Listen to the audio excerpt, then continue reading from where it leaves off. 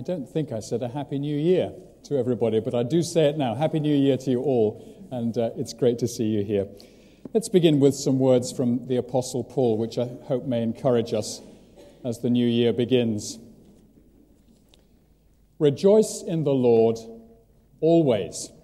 That means every day of 2015. Rejoice in the Lord always. Again I will say, rejoice. Let your reasonableness be known to everyone. The Lord is at hand. Do not be anxious about anything, but in everything, by prayer and supplication with thanksgiving, let your requests be made known to God, and the peace of God, which surpasses all understanding, will guard your hearts and your minds in Christ Jesus. Well, let's begin by singing together hymn number 238 in our blue hymn books, number 238, a lovely hymn, specially written for the first Sunday of a new year by Timothy Dudley Smith. Here on the threshold of a new beginning, by grace forgiven, now we leave behind our long-repented selfishness and sinning, and all our blessings call again to mind. Number 238.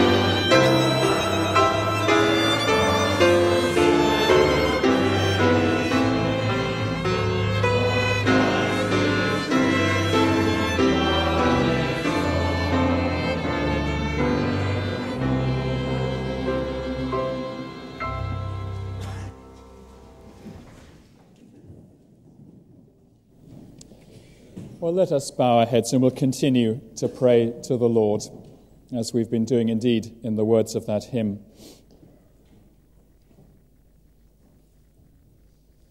As the hymn writer puts it, yours is the future, ours the celebration, for Christ is risen, God is on the throne.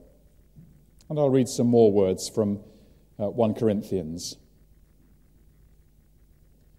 In fact, Christ has been raised from the dead, the first fruits of those who have fallen asleep. For as by a man came death, by a man has come also the resurrection of the dead. For as in Adam all die, so also in Christ shall all be made alive. But each in his own order, Christ the first fruits, then at his coming those who belong to Christ. Then comes the end, when he delivers the kingdom to God the Father, after destroying every rule and every authority and power. For he must reign until he has put all his enemies under his feet. The last enemy to be destroyed is death. For God has put all things in subjection under his feet. Dear God, our Father, we praise you for this great truth, or these great truths about the Lord Jesus. And we think of the amazing way in which you have put all things in subjection under his feet, that all authority in heaven and on earth has been given to him by you. And we thank you for the assurance in this passage and in many other parts of the Bible that every authority and rule and power that sets itself up against the rule of the Lord Jesus will be brought down in the end. And our dear Father, we look forward to this final victory with a great sense of anticipation. We thank you too so much. How can we thank you enough for the assurance of the Bible that death itself, the last enemy, is to be destroyed? That even though we may have to go through its gloomy portal before the Lord Jesus returns, yet the power of death has been decisively broken, and the assurance of our future resurrection, if we belong to Christ, is given to us in the Scriptures.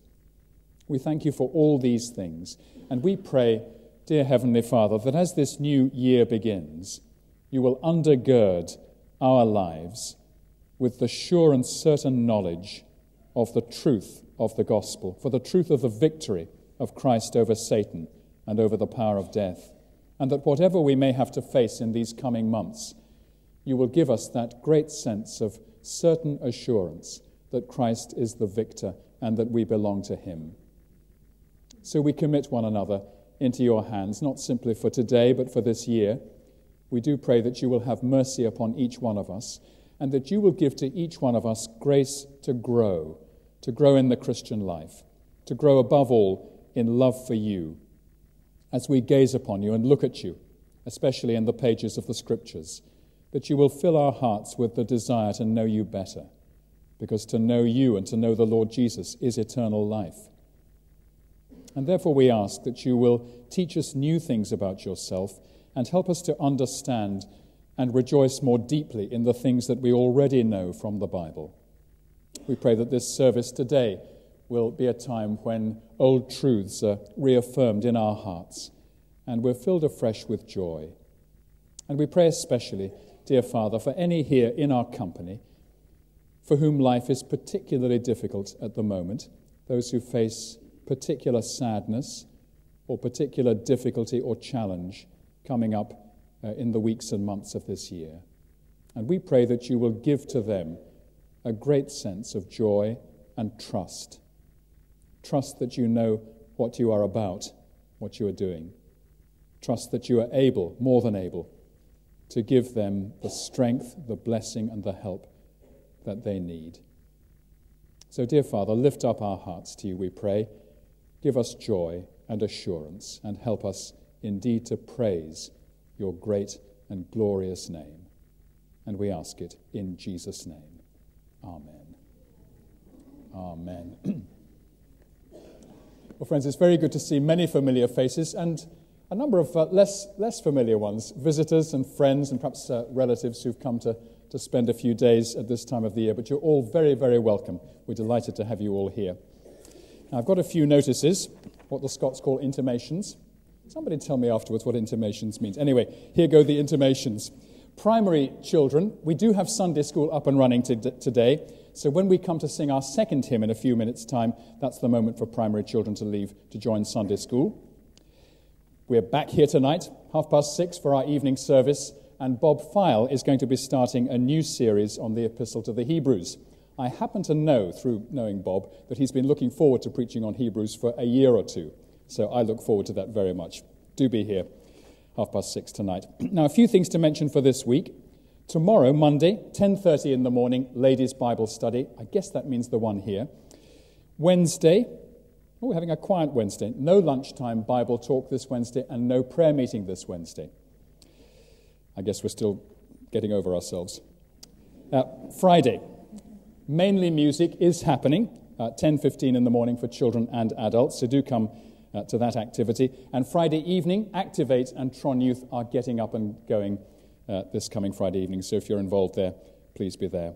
And next Sunday, services as usual, 11 o'clock and 6:30, and we have communion taken during the evening service next week. Now, you'll probably have noticed on your way in our Gospel Partners calendar for 2015. This is it's not only very nicely produced, but it's a great way of reminding us to pray regularly for our mission partners. So do pick up one of these. I think do we charge £2? That's very cheap at £2, isn't it? But do pick up one of those and then stick it in the kitchen or somewhere where you can see it every day. And that's a very good reminder to pray for the folk that we particularly support. Christianity Explored, a simple course helping new folk and refreshing those who know the gospel already. We start a new course on Friday the 16th of January, a couple of weeks' time, at 7:30 in the evening. And you'll find invitation cards for Christianity Explored on the trolleys just outside. Good. I think that's it. We've been intimated. All right, we come now to our Bible reading. Let's turn to Psalm 1. Psalm 1. And you'll find that on page 448 in the big hardback Bibles, if you have one, page 448.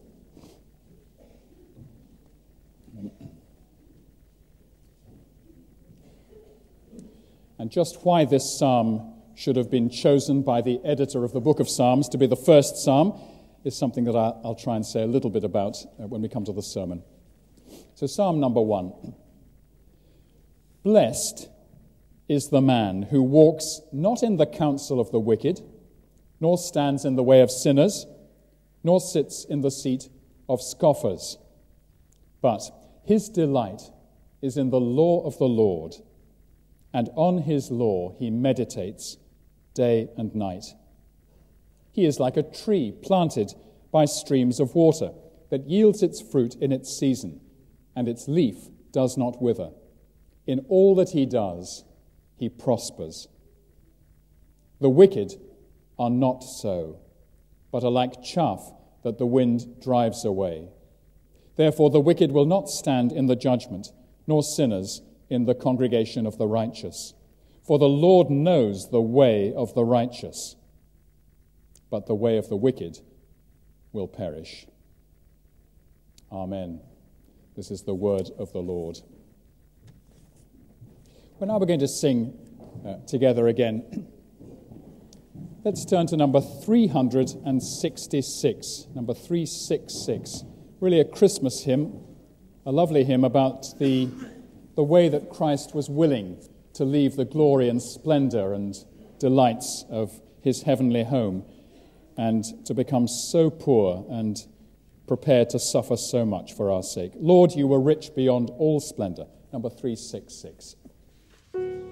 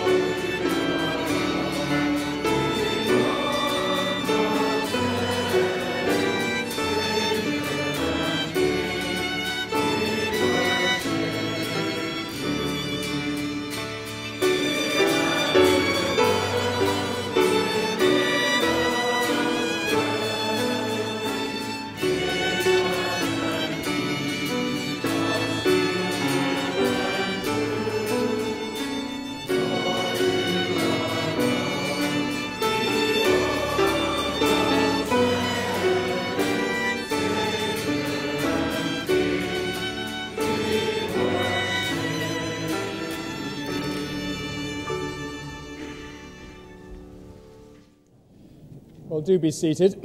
Our offering will now be taken, and while the plates are being passed around, our musicians will play. So let's have a quiet moment or two to pray.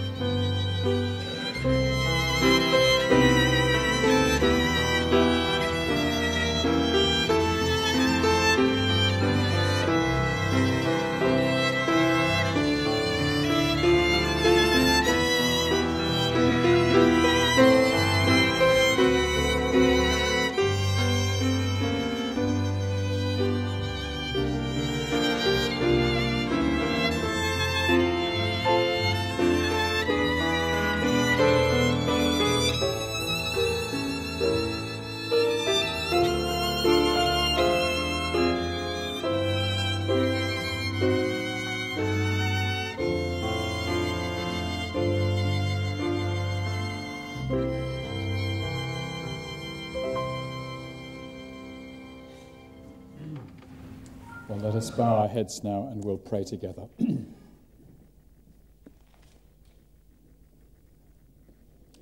And at the beginning of this new year, let's spend some moments now praying for the Lord's church and thanking him for it.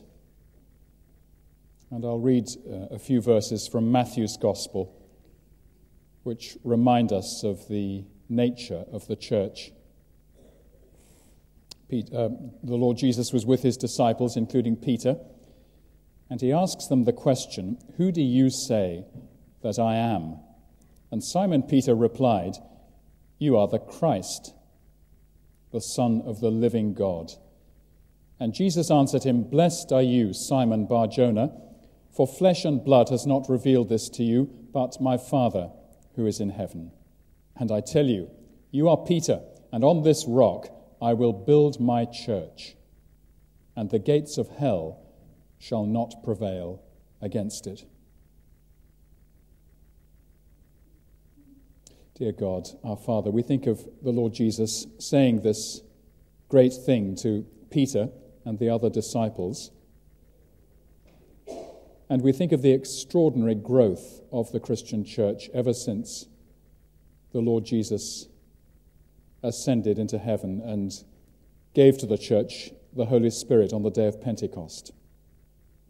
We think of this extraordinary phenomenon, our dear Father, where a little group of disciples, perhaps only 100 or so, on the day of Pentecost, began boldly to preach and teach the gospel, the way of salvation through Christ alone. And how within just a few decades, the church was growing all over the Mediterranean world and beginning to reach much further afield as well. And we think of the way, dear Father, in which that growth of the universal church has never stopped but goes ahead with force and strength today.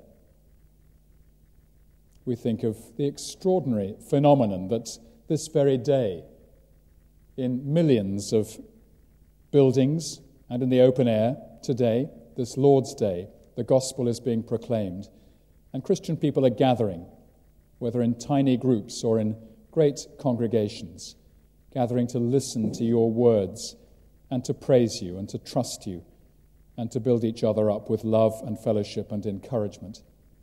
We thank you for this extraordinary church, dear Father, and we thank you that for those whose hearts have been open to believe the gospel, you have given us this joy of being part of the most extraordinary and unique society in the world, the people of Christ.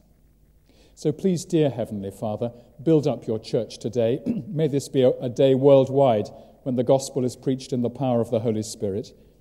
May many come to Christ today, we pray, as they hear the good news. And may many who are Christians be built up and be given fresh encouragement to serve and love you.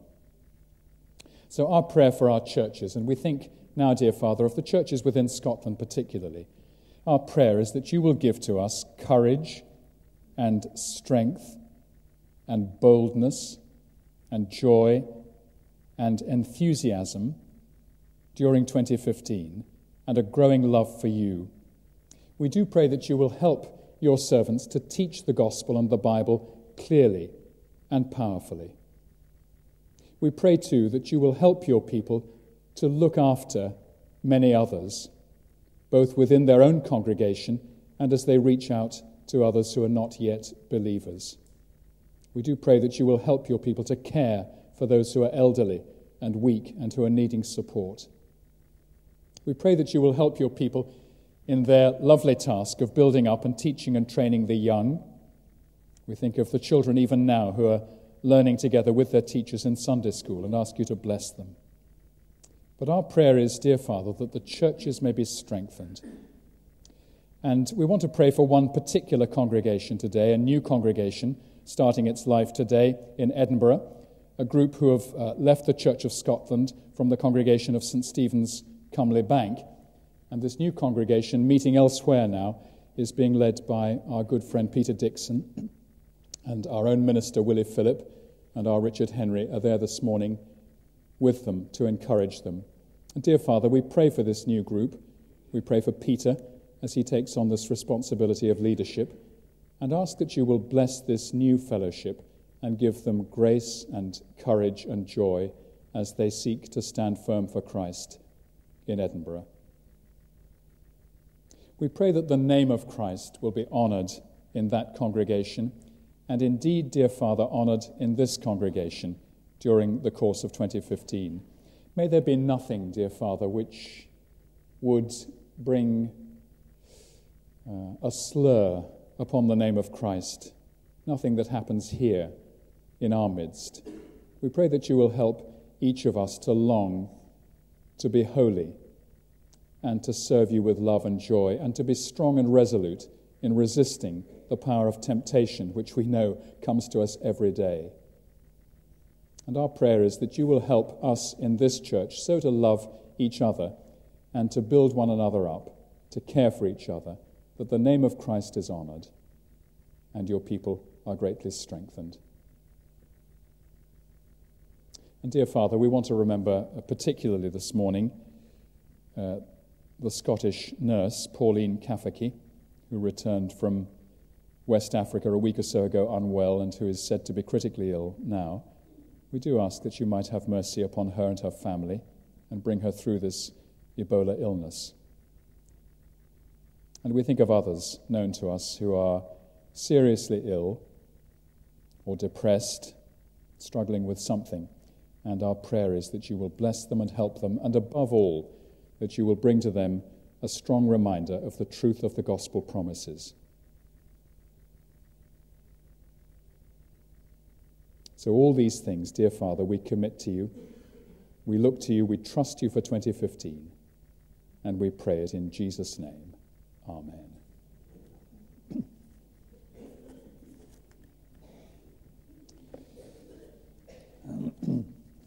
Well, let's turn now, friends, to our next hymn, which is number 556. 556. Jesus, Master, at your word, we are gathered all to hear you. Let our minds and wills be stirred now to seek and love and fear you. By your teachings true and holy, draw us, Lord, to love you solely. Number 556.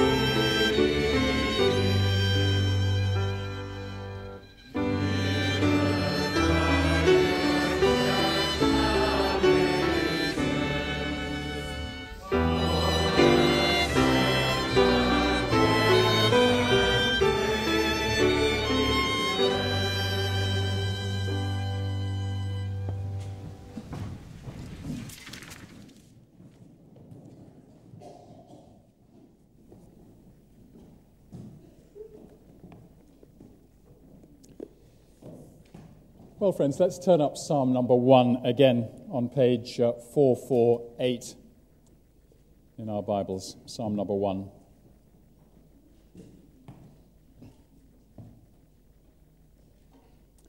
Now, I've chosen this particular psalm for our first Sunday morning of the new year because it brings us back to basics. It brings us back to various things that are fundamental to leading a happy and productive Christian life. In fact, my title for this morning is The Happy Christian Life.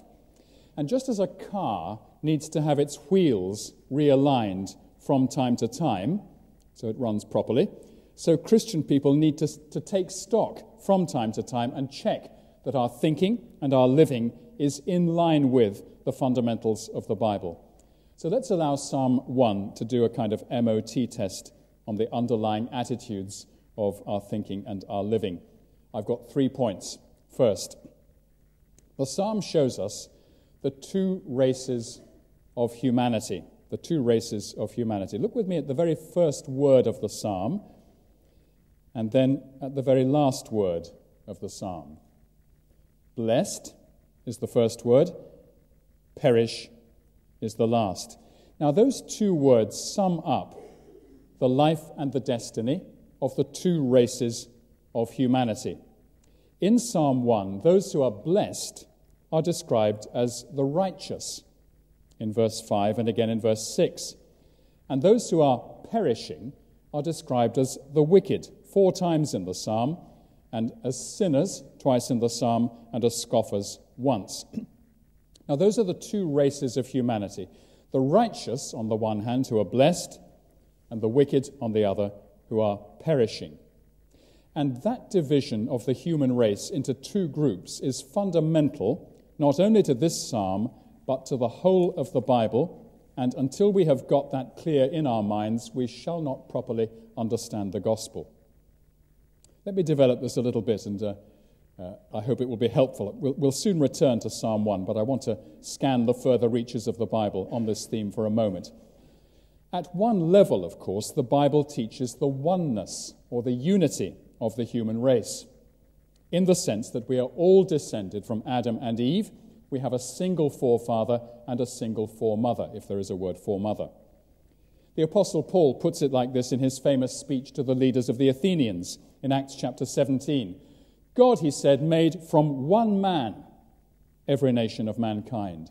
So all human beings have a single and sole origin. That is the one man Adam. And yet in that very same verse in Acts 17, Paul also recognizes the diversity within humanity. God made from one man every nation of mankind. So there's one origin, and it branches out into many nations. And thus the Bible speaks of Egyptians and Syrians and Romans and Greeks and Ethiopians and Cappadocians and Arabians and Cretans and lots of others that you could name. So in the Bible, humanity is one in origin and many in diverse nations. But at the level of God's accounting, there are only 2 groups, the righteous and the wicked. Now, they are described in many different ways in different parts of the Bible. For example, believers and unbelievers, or those who know the Lord and those who don't know the Lord, as the sheep and the goats, so on and so forth. But there are only 2 groups. Think of the way that Jesus describes them in the Sermon on the Mount. He pictures the wise man who builds his house on the rock. That's the person who listens to his teaching and then acts upon it and obeys it. And then there's the foolish man who builds his house upon the sand. And he represents the person who hears the words of Jesus but fails to act upon them. The first man, whose house is built upon the rock, survives the storm of the day of judgment. But the second man is brought to utter ruin.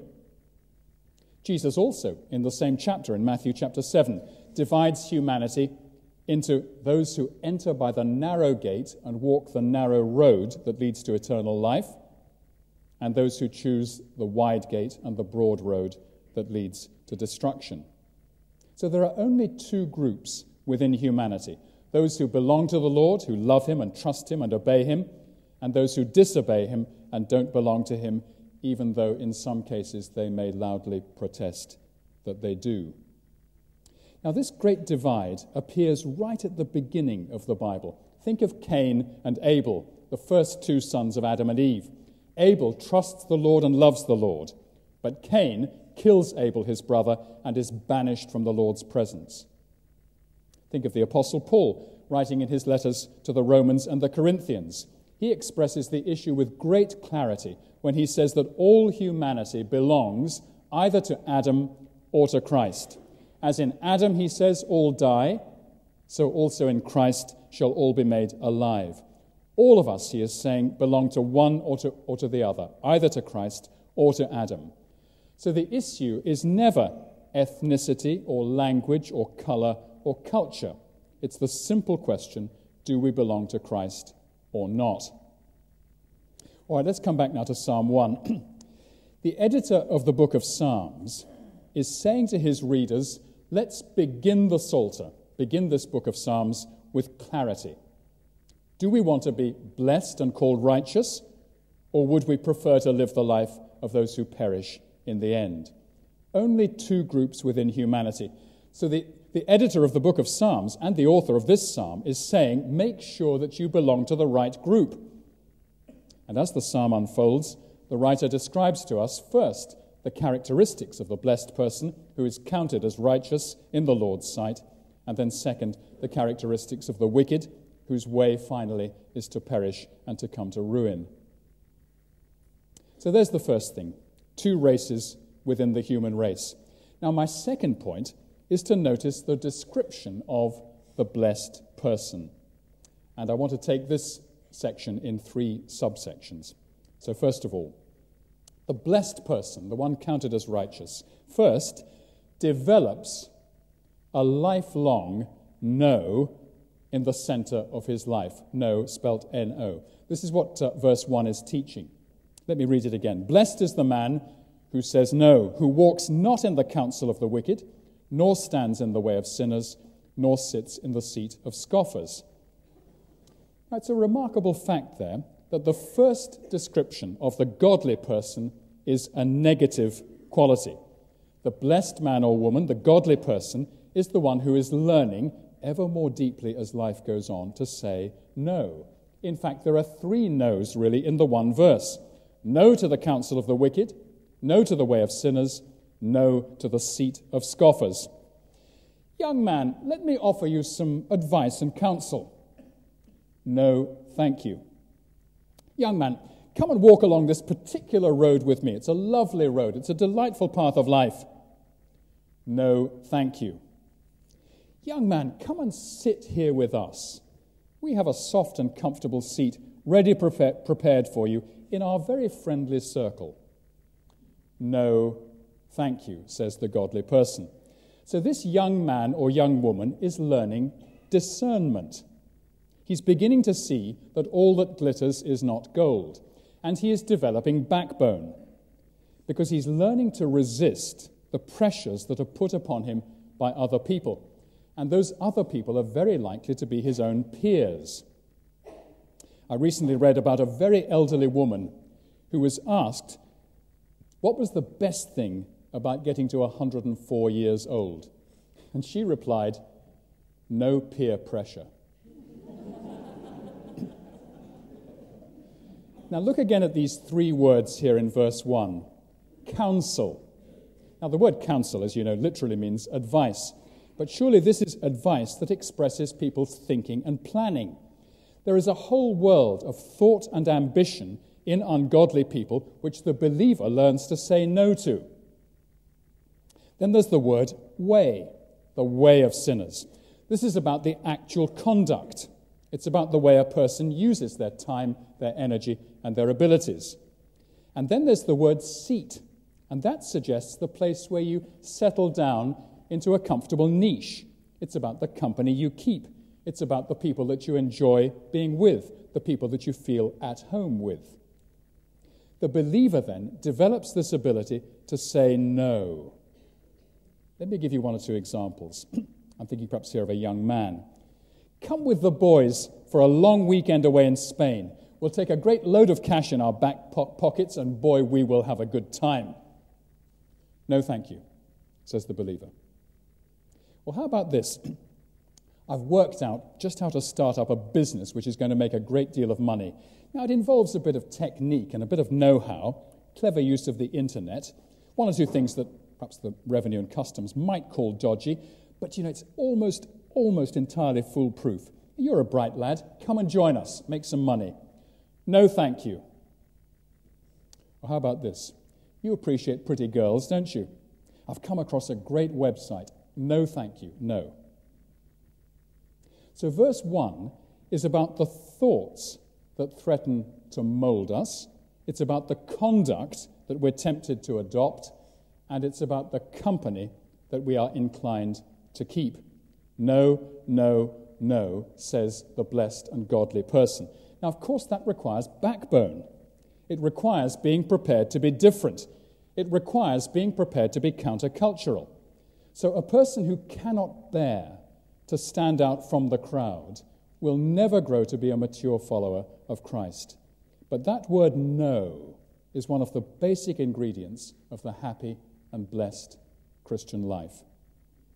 Secondly, we're looking at verse 2 now, the blessed person develops a lifelong yes also. Look at verse 2. But his delight is in the law of the Lord, and on his law he meditates day and night. But, begins the verse, that means by contrast with the counsel of the wicked, the way of sinners, and the seat of scoffers, by contrast with all that, the blessed person delights in the law of the Lord and meditates upon it day and night. So if the happy Christian says no, no, no to the invitations of ungodliness, he or she says yes, yes, yes, yes to the law of the Lord. Now that word translated law here is the Hebrew word Torah. And the word Torah is normally used by the Jews to describe the first 5 books of the Bible, the books of Moses or the law of Moses.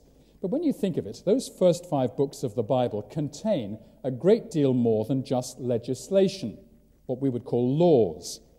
There's history there, a lot of history. There's poetry, there's prophecy, there's preaching. Think of Deuteronomy. That's really a series of long sermons. So we'd misunderstand verse 2 in our psalm if we simply thought that it referred to the thou shalts and the thou shalt nots of the Bible. Torah means the whole of God's instruction, the whole of God's doctrine about his plan and purpose and covenant. Torah is the fundamental instruction about who God is and what it means for us to belong to him.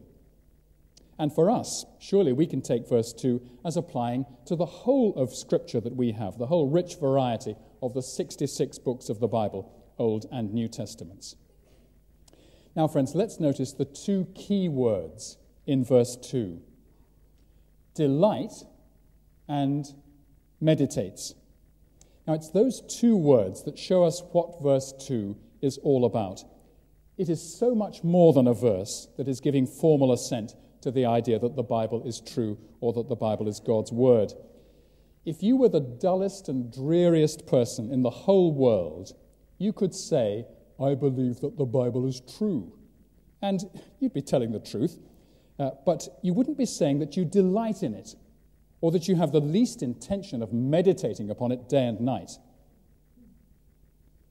I believe in the existence of Mount Vesuvius. I really do, but I have no intention of studying it or visiting it or walking up it. I'm not really interested in it. I believe in it, but I'm not at all delighted by it. I'm rather afraid of it. Now, verse 2 is not about a dull, formal belief in the truth of God's Torah. It's about the blessed man or blessed woman delighting in it and having the Scriptures so constantly in their bloodstream that they are preoccupied with the Scriptures. They're thinking about the Bible at all sorts of moments, morning, noon, and night. Now, isn't it true that so many Christians, too many Christians, are half-starved and half unhappy because they've never learned to delight in the word of the Lord and to become preoccupied with it? They give it formal assent. Oh yes, I believe that the Bible is true. I believe that the Bible is the word of God. But they don't delight in it any more than I delight in Mount Vesuvius.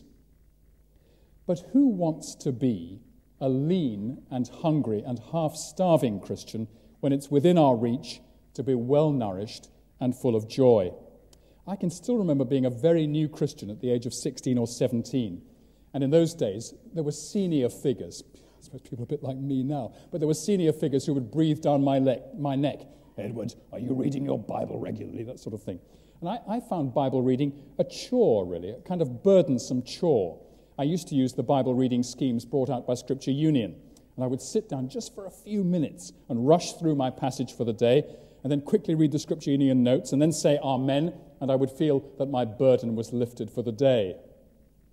Now, our verse 2 is a very, very different thing. There's a whole different way of thinking here about the Bible. The blessed person delights in the law of the Lord. Let me pass on 2 very simple ideas which have helped me to learn how to delight in the Bible. The first is to think of reading the Bible in much the same way as you think about sitting down to a good meal when you're hungry. Just think back a few days to Christmas Day. Did you have a good Christmas dinner? Give me a smile if the answer is yes. Haha, good.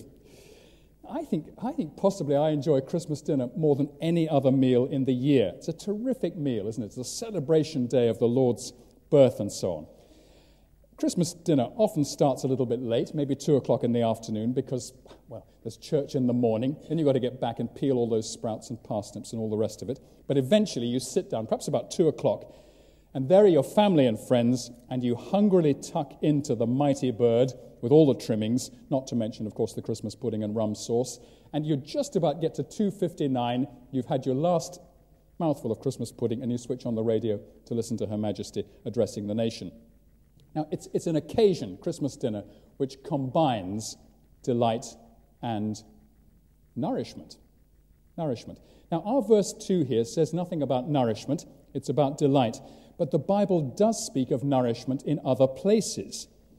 Think of Jesus quoting from the book of Deuteronomy when he was battling with the devil. He says to the devil, "Man shall not live by bread alone, but by every word that proceeds from the mouth of God." Now, if that is true, and of course it is true, our life is sustained by the regular input of two elements: bread, physical food, and the Word of God. So Jesus never denies our need of physical nourishment. He's affirming it. We need our daily bread. In fact, he teaches us in the Lord's Prayer to pray, "Give us this day our daily bread." But he is saying, and Deuteronomy is saying, that bread alone is not enough to sustain human life as human life is meant to be lived. The words of God sustain the life and the health of our souls and our hearts and our minds, just as bread and meat and vegetables sustain the health of our bodies. Now, under normal circumstances, it would never occur to you to go through 24 hours without eating, would it? Without eating 2 or 3 decent meals, because you know that you need your food if your body is not to become weak and malfunctioning. And in the same way, our hearts and minds need the stimulus, the teaching, the encouragement, the correction, and the daily training of the words of God.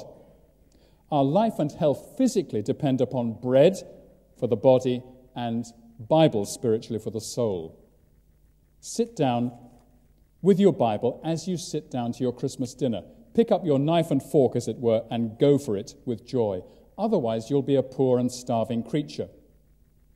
I wonder if you ever get sent in the post appeals for money from organizations which rescue neglected animals. Do you know those ones? There's a photograph there of a horse or a dog which is still alive, but it's so thin that you wonder how it manages to stand up and your heart bleeds for it. Now, Christians can become like that. They're trying to live on bread alone, and their hearts and souls are starved of the nourishment that they need, and it means that they lack security and stability and joy. So there's my first little tip. Think of the Bible as our food. It is our food. Now, my second tip is to remember that the Bible, as we read it, it cements and deepens our love for the Lord himself. It's never an end in itself. We don't just read the Bible so as to understand the Bible better. It leads us to the Lord and it brings the Lord to us. So as we read our Bibles, as we think carefully about them, we are truly meeting with the Lord. Let me draw a parallel. Just imagine yourself spending some time with somebody you love and value greatly. Maybe somebody you haven't seen for a while, a close friend or a relative. Let's say you have the opportunity to spend an hour together. Now, what do you do during that hour? You talk, don't you? You talk. Thousands of words are exchanged during that hour. You're listening to the friend that you love. You're listening to thousands of words that express the contents of your friend's mind and heart. Those words, as they come at you, are your friend's self-disclosure. It's the words that bring your friend's thinking into your own thinking. Your friend's words, if you like, bring your friend to you. Now, God's words are like that to us. They're not separate from him. They are him, if I can put it like that. They are him expressing his mind and heart and concerns and longings to us. And as we listen to his words, we're listening to him. As we listen to his words, it creates a kind of conversation between him and us. And we reply, "Really, Lord? Is that so? You don't say. That is wonderful. That's astonishing. That's shocking. That's thought-provoking." Now, our response to what he says to us is going to be very varied and detailed. just as our response to the conversation of a good friend is full of variety and detail. But your friend's words are your friend, coming to you, revealing himself to you. And in the same way, God's words are God himself coming to you, disclosing himself to you, and pressing upon you the contents of his mind. So these two things, food that nourishes and the conversation which cements our love for him and his love for us. If we can grasp these two ideas, we shall quickly learn how to delight in the law of the Lord and to make it our meditation, our preoccupation, morning, evening, and night. Don't be put off by the word meditation, by the way. When you see meditation, especially if you've lived through the 1960s and 70s, you may be thinking of some kind of religious technique whereby you have to cross your legs into some impossible position, and your belly button goes up to the ceiling as you try to sort of practice some kind of technique. It's not that at all. It simply means thinking about these things carefully. So, where are we up to? The blessed and happy Christian develops a lifelong no in verse 1, a lifelong yes in verse 2. Now, thirdly, in verse 3, the happy Christian is marked by stability and fruitfulness. Verse 3, he's like a tree planted by streams of water that yields its fruit in its season, and its leaf does not wither. Now, this verse 3 gives us a lovely picture of the Christian life at its best, and I think we can detect 5 separate elements in it. First, this tree has stability. Why? Because it is planted. Do you know how sometimes you see a little tiny tree, a sapling, trying to grow in a place where it hasn't been planted and the place is eminently unsuitable? Maybe in the mortar of an old wall. You'll see them up in walls, won't you? Even around here. Or maybe 10 foot above ground in the crotch of a bigger tree where a little bit of soil has settled. Now, those trees have not been planted and they have no good future, do they? They have a precarious and short existence. But this tree here in verse 3 has been purposefully planted. The hole has been properly dug, the bone meal and the manure have been put in, and the tree is properly staked and tied. Stability. Second, this tree has vitality. It's planted beside streams of water, so the soil never dries out. The tree, therefore, can keep growing without hindrance. Third, this tree has fruitfulness. It yields its fruit at fruiting time. Fourth, this tree has durability. Its leaf does not wither. In England in 1976, we had a terrible drought. It kept raining in Scotland, I think, but in England we had a terrible drought. There were big trees dying all over the place. But this tree here, it has durability. Its leaf does not wither. And fifth, this tree enjoys prosperity. The writer says, in all that he does, he prospers. Now, we'd be wrong to think of that prosperity primarily in financial terms. It might include that, but that's not the primary idea. The idea is this is a life that does well. It makes a real impact for good. It's a useful life that makes a significant contribution to the church and to the world. Now, we've all met Christians who have lives like that, haven't we? Lives marked by stability, vitality, fruitfulness, durability, and prosperity. And doesn't that picture in verse 3 make you say, that's exactly the kind of life that I want to live? There is something beautiful and desirable about that kind of life, the tree of verse 3. How then can our lives become like this tree of verse 3, or become more like it? The answer is not hard to find. In the original Hebrew here, verse 3 apparently begins with the word and. Now, for some reason, our Bible translation leaves out the word and, thus obscuring the connection between verse 3 and the 2 verses that come before it. But as soon as you put the and back in there at the beginning of verse 3, you can see exactly what the psalmist is saying. He is saying the blessed person is the one who says no to ungodliness and yes to the words of the Lord, and the consequence will be that he is like the tree of verse 3. In other words, to become a verse 3 person, we have to learn first how to live as a verse 1 person and as a verse 2 person. We shan't enjoy the blessings of verse 3 until we have developed the backbone required by verse 1 and the desire for God's words described in verse 2. In other words, the Christian life comes as an integrated package with various pieces that belong together. But once the principles of verse 1 and verse 2 become established in our lives, that picture of verse 3 will inevitably begin to emerge in our character and our conduct. Well, now let's look, thirdly, at the second group within the human race who are described in verse 4. The wicked, says the psalmist, the wicked are not so, but are like the chaff that the wind drives away. Now, verse 4 is a short and bleak statement. The wicked are not so. In other words, the wicked have never cultivated a big no in their hearts. They've never developed the moral courage to say no to the counsel of the wicked. They've lapped up the counsel of the wicked. It has become their own counsel. And they've never learned to avoid the way, the lifestyle of sinners, because it has become their lifestyle. And they've never shunned the comfortable seat of those who scoff at the power and reality of God. In fact, it's the very place where they sit. It's the place where they feel most at home. And they've never learned to delight in the law of the Lord.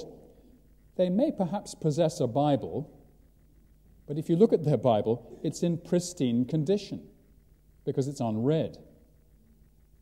And as for the stable, vital, productive, enduring, and prosperous life of verse 3, their lives are the opposite. They're unstable, they're dreary, they're fruitless, they have no power to stay the course. The wicked, verse 4 is saying, are none of the above.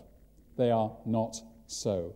Their life is a sad denial of verse 1 and of verse 2 and of verse 3. What are they like then? How can they be described?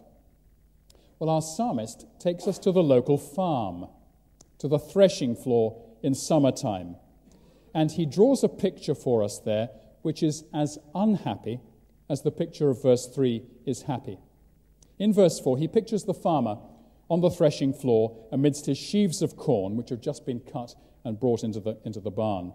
Now, the threshing area under those conditions of agriculture would typically be a shed with a roof over the top, but no walls up at the side. In other words, designed to keep out the rain, but not the wind.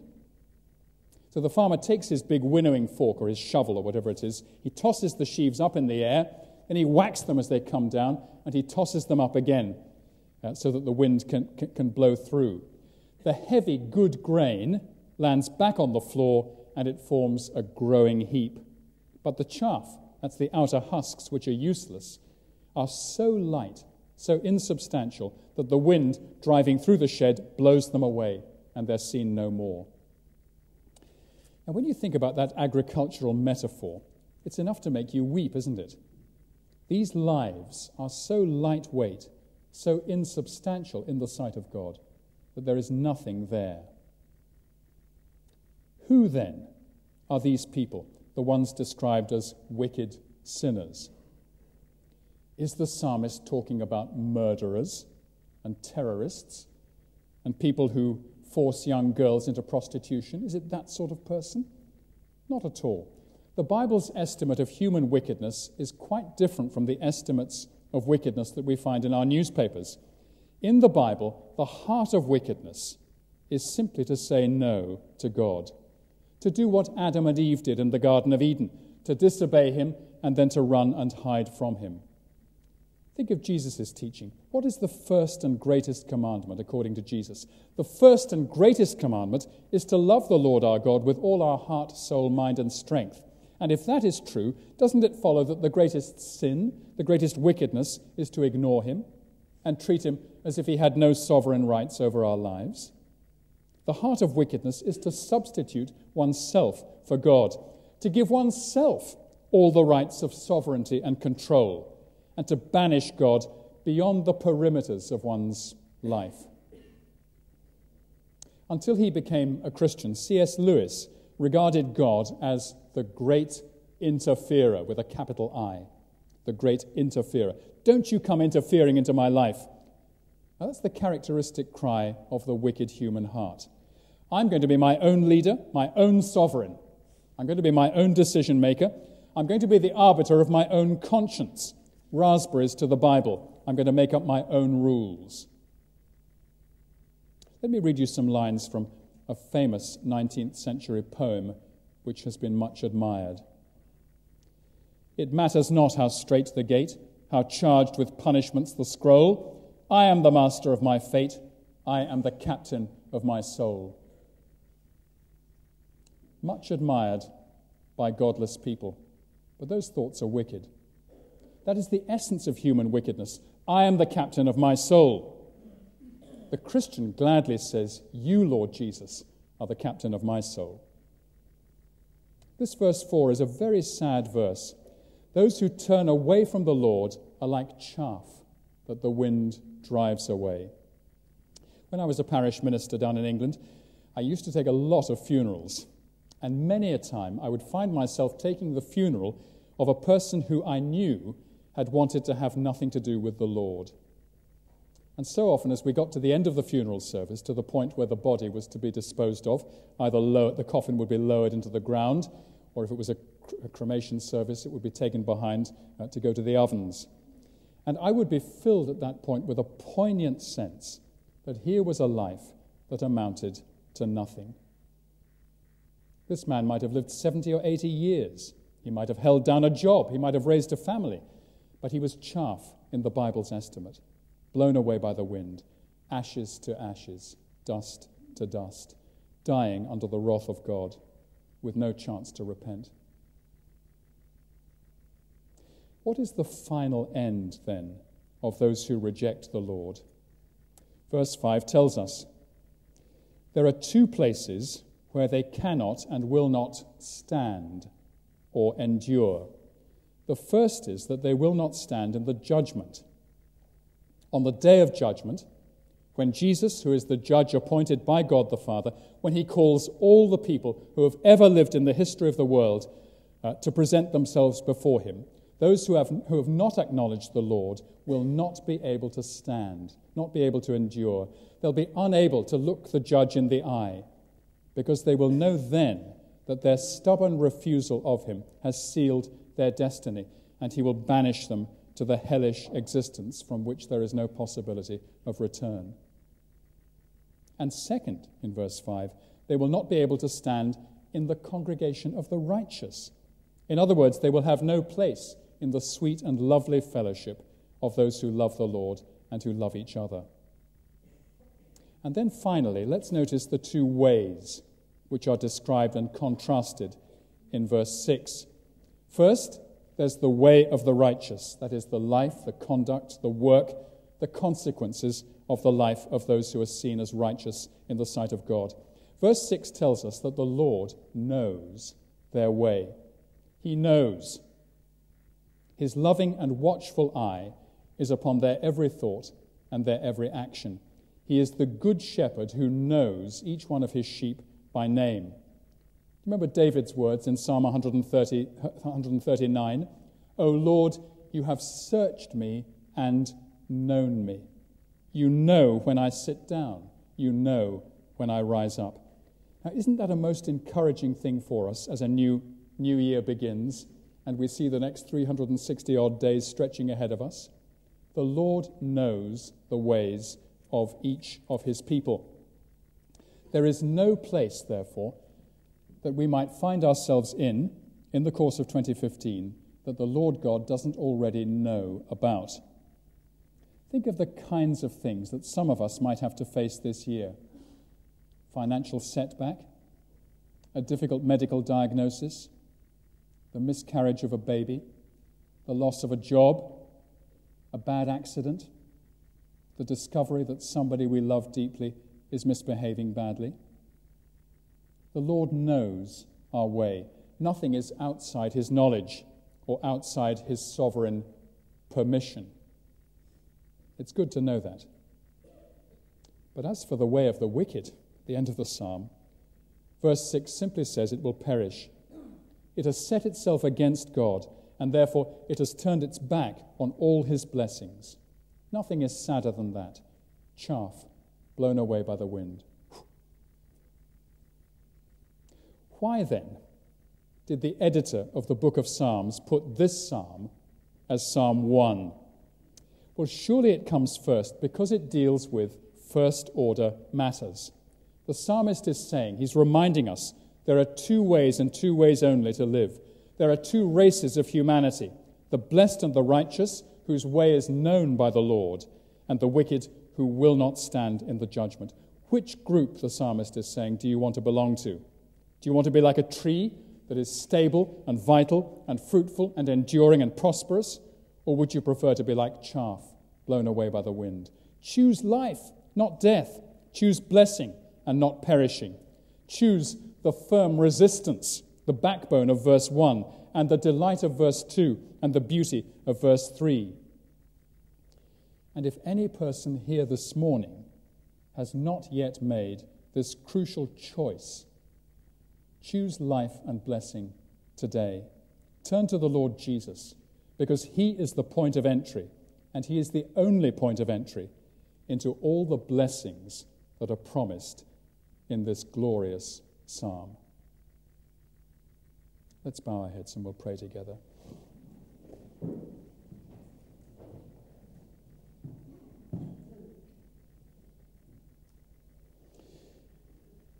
Our gracious God, you have done for us wonderful things that we don't deserve at all. We confess to you again that all of us began our lives with our hearts set against you. We're all sinners by nature, but in your mercy and love, you brought your Son, you sent your Son, the Lord Jesus, to be our rescuer.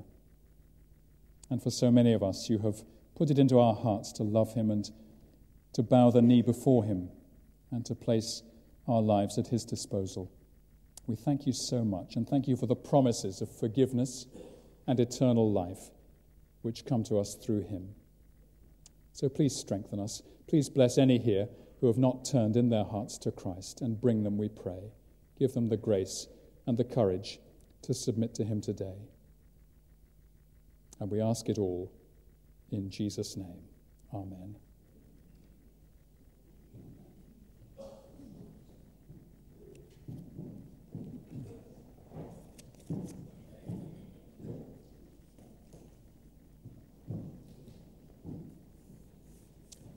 Well, let's turn for our last hymn to number 558. 558. O God, who shaped the starry skies and made the sun in splendor rise, whose love our life imparts, still may that same creative word, which formless void and darkness heard, be known within our hearts. Number 558.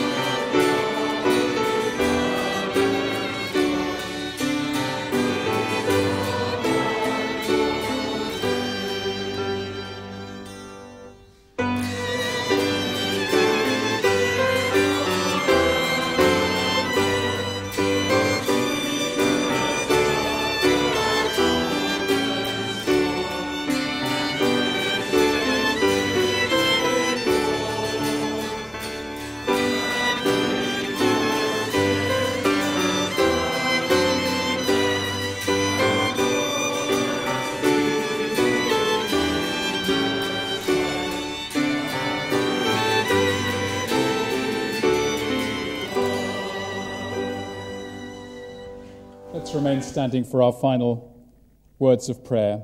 Let me read some words of the Lord Jesus. I am the door. If anyone enters by me, he will be saved, and will go in and out and find pasture. The thief comes only to steal and kill and destroy. I came that they may have life and have it abundantly. I am the good shepherd. The good shepherd lays down his life for the sheep. Amen.